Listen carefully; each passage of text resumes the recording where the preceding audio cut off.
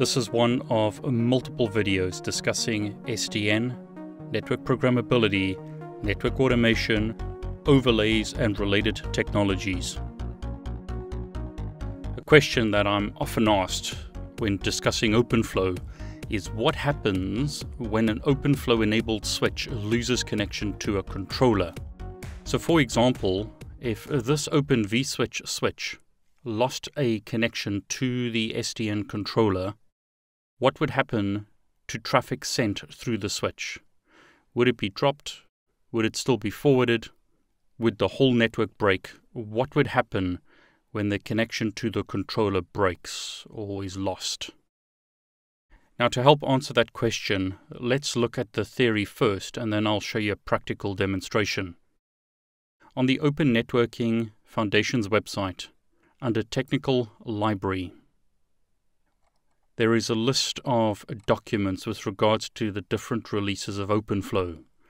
In this example, I'll look at OpenFlow version 1.3.5. In this network, I'm using OpenFlow 1.3 between the OpenVSwitch switch and the OpenDaylight controller. In this document, I can do a search for fail secure.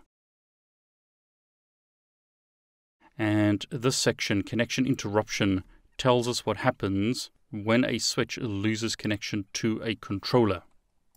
So we're told, in the case that a switch loses contact with all controllers as a result of echo request timeouts, in other words, the keep alive between the switch and the controller times out, controllers and switches send echo and echo replies to each other, or TLS timeouts or other disconnections, the switch must immediately enter either fail secure mode or fail standalone mode, and this depends on the switch implementation and configuration.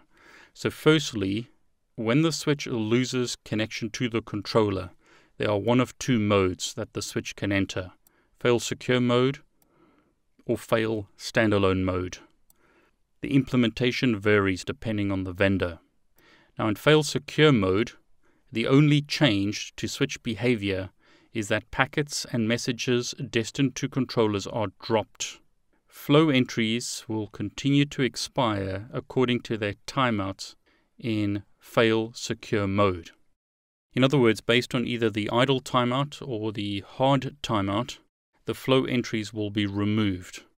If the idle timeout is set to 30 seconds and there are no matching packets for that flow, after 30 seconds the flow entry is removed.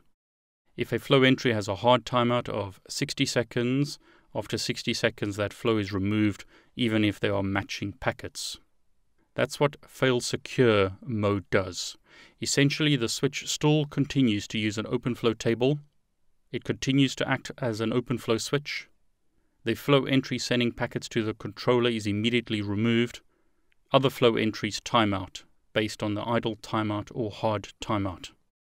In fail standalone mode, the switch processes all packets using the OpenFlow normal reserved port.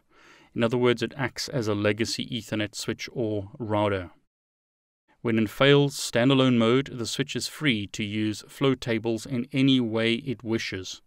The switch may delete them, may modify them, may add to them, etc. Fail standalone mode is usually only available on hybrid switches.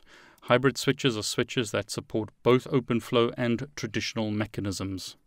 So essentially, in fail standalone mode, the switch stops using OpenFlow and reverts to traditional routing and switching. In fail secure mode, the switch continues to use OpenFlow, but the flow entries are removed based on timeouts. Now that could potentially be a big problem. Firstly, if the flow entries are removed because of timeouts and traffic arrives, the switch won't know what to do with the packets and will simply drop them. Also, if there are any new flow entries that the switch doesn't know what to do with, it will also drop those packets. So it's possible that the switch will just drop packets that it receives. That once again depends on the implementation. In this GNS3 topology, we're using OpenVSwitch. So what does the OpenVSwitch documentation say? We're told in this section about controller failure settings. We're told that when a controller is configured, it's responsible for setting up flows on the switch.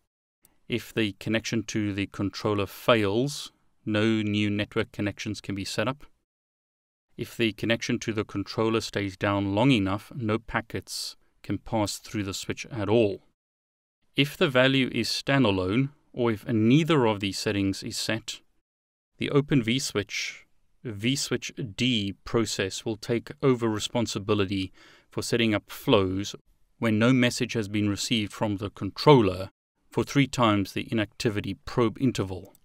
In this mode, the switch causes the data path to act like a standard, ordinary MAC learning switch. The OVS VSD process will continue to retry connecting to the controller in the background, and when the connection succeeds, it discontinues its standalone behavior. So there are 2 modes. We've got standalone and secure per the OpenFlow specification. When set to secure, the switch will not set up flows on its own when the controller connection fails. So let's have a look at the switch. Now this switch hasn't been connected to the controller. It has an IP address of 10.1.1.2 and it can ping 10.1.1.1, which is the controller. But I haven't configured the switch to communicate with the controller. We can see details of the Open vSwitch switch by using the command OVS vsctl show, or vskettle if you prefer. So we're told here that we've got a bridge 0. That's the bridge that the GNS3 switch is using. So the interfaces on the switch per this diagram are connected to BR0. We can view BR0 by using the command OVS OFCTL show BR0. That gives us information about the switch, such as its data path identifier, number of tables that it supports, number of buffers that it supports, and other information. But scrolling up again, notice OVS VSCTL show doesn't show a connection to a controller. There's no controller connection at the moment on BR0. Hope you enjoyed this video. If you did, please like it, and please subscribe to my YouTube channel. I wish you all the very best.